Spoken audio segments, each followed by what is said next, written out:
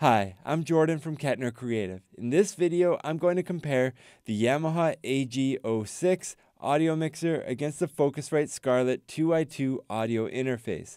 These are often compared to each other when people are looking for a home audio interface or audio mixer, a way to plug in their XLR microphone to their computer. So we put this video together to make our recommendations on which of these units we would use for which purpose, if at all. If you are looking for pricing or specs for anything that you see in this video, we do have current up-to-date pricing linked down in the description below. You can find current pricing from a variety of online retailers to make sure that you find the best price, so please check those links out.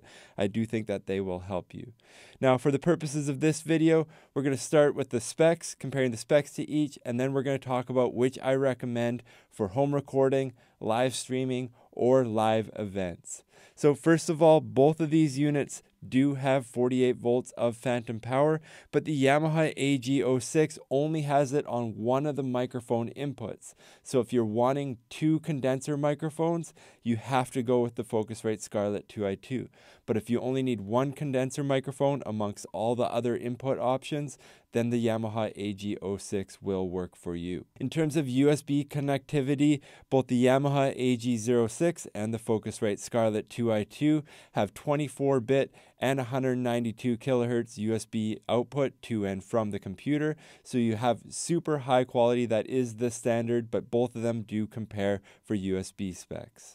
Now, in terms of gain and the preamps that come with each device, the Yamaha AG06 doesn't publish the gain that's available with the XLR microphone input, but with my prior knowledge of other Yamaha products, I would say it's easily between 60 and 64 dB. My assumption and my feel when using this audio interface is that it's very comparable to the Yamaha MG series, and in that case, just looking here with the RE20, I'm getting a good level out of this microphone, and it's at 8 out of 10, which tells me that this probably has the same preamp as the Yamaha MG10, so it's around 64 dB of gain. Now with that 64 dB of gain, you have an EIN or a noise rating of minus 128.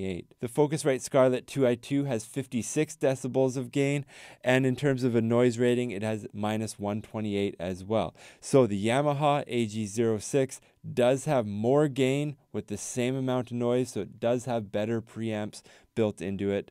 But again, I just do want to say that you can only plug one condenser microphone in because of the 48 volt limitation with this audio mixer. Now, in terms of powering both of these units, they're both USB bus powered, which is good. On the back of the Yamaha, it's a USB Type B, and on the back of the Focusrite, it's a USB Type C. Now, one feature that the Yamaha AG06 has that beats the Focusrite Scarlett is it has a second power input.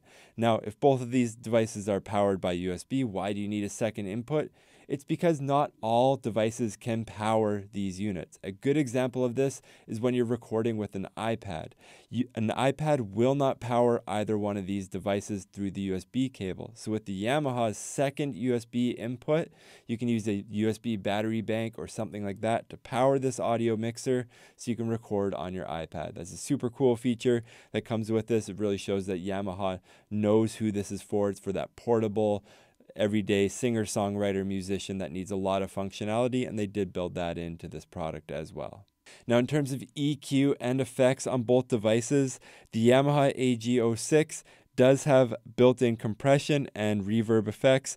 On the other channel, it has a built-in amp simulator, so if you're playing an electric guitar straight into this, you can run distortion in a way that is similar to a guitar amp. It's not the best amp simulator, but it is there to get you going if you don't have any other software-based solutions. The Focusrite Scarlett 2i2 is pretty straightforward. It's relying on whatever software you're using for a lot of these effects and compression, but it does have a built-in air mode, which provides an upper frequency boost that a lot of people like. So that's a nice feature that comes with the Focusrite Scarlett 2i2 that doesn't come with the Yamaha AG06. Now I'm going to walk through both devices and the physical features and layouts of either device. So the Yamaha AG06 here, like I mentioned before, there are two microphone, combi jack inputs. What this means is that you can plug in an XLR cable or a 1/4-inch cable. In the first input, you can connect a dynamic microphone or a condenser microphone because it has that 48 volts of phantom power. Or you could do a line level input, something like a piano or something like that, and you have that ability to add a 26 decibel pad to that channel if it is coming in too hot. Now you have the ability to set the gain, you can add compression and EQ. There is some built in by default, but this really is meant to connect to the Yamaha app where you can tweak it a little bit further. And then it has reverb and effects as well, plus a level knob, and then it gets mixed all the way through the device. The second input here doesn't have 48 volts of phantom power, so you can do a dynamic microphone, not a condenser microphone, or you can do a line level input like the other device, and you can use the 26 decibel pad for that. Or you can plug an electric guitar or electric bass guitar into this, and then there's a high Z input button here. They call it a guitar button, but that does the same thing. It lowers the impedance into a more appropriate range for the preamps that are built into this device. As mentioned before, there is an amp simulator just on the second channel for that guitar input, and you have an effect as well where you can add reverb or delays or something like that. Now, with those two XLR combi jack inputs, you also get a bunch of line level inputs. You get a dual 1/4-inch line level input, so left and right, and same for RCA. If you aren't using an XLR microphone, you have the ability to override that first channel with a headset input. That's really cool as well. And then here you have some USB functionality for this.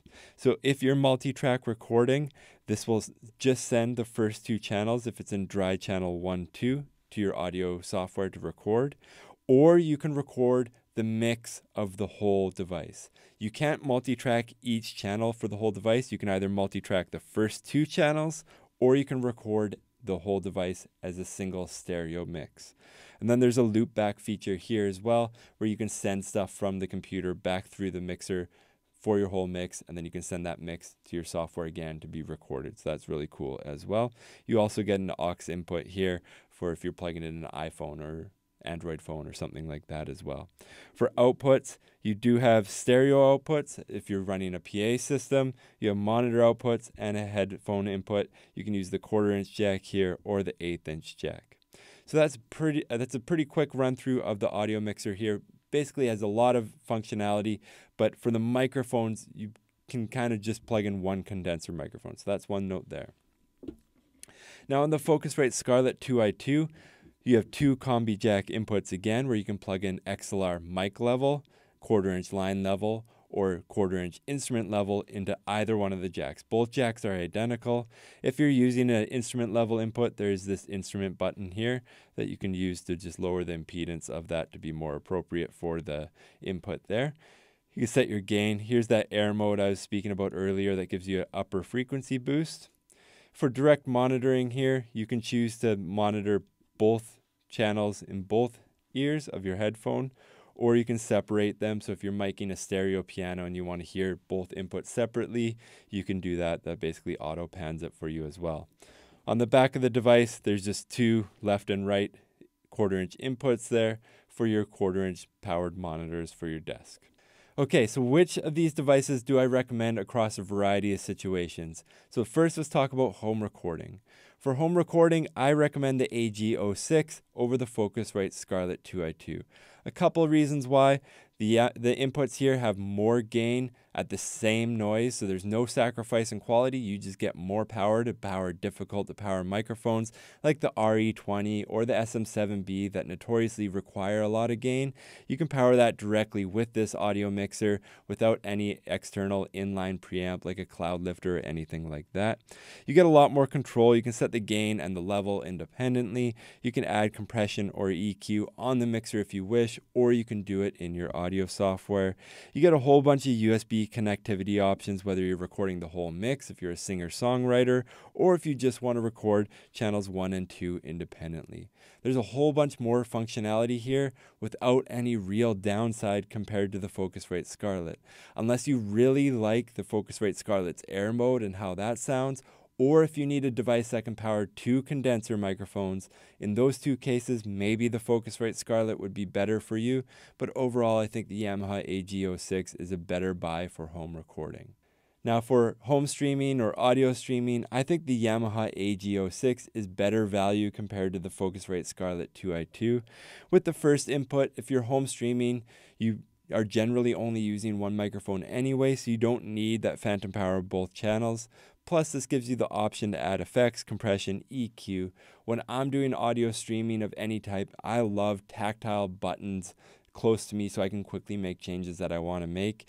This has just way more control, plus it has more inputs. You can use one of the stereo inputs here for a soundboard if you have a bunch of audio files that you want to insert into your live stream. You have a lot more control over all the inputs. You can do the USB loopback, which is a really cool way to maybe grab audio from a YouTube page, run it through the audio mixer, and kick it back out to OBS, all in one USB cable to manage your live stream with another input coming from your computer. That's really cool. The Focusrite Scarlett doesn't have anything like that. It basically just has 2 inputs that you can connect to your live stream. So I think the Yamaha AG06 wins for this.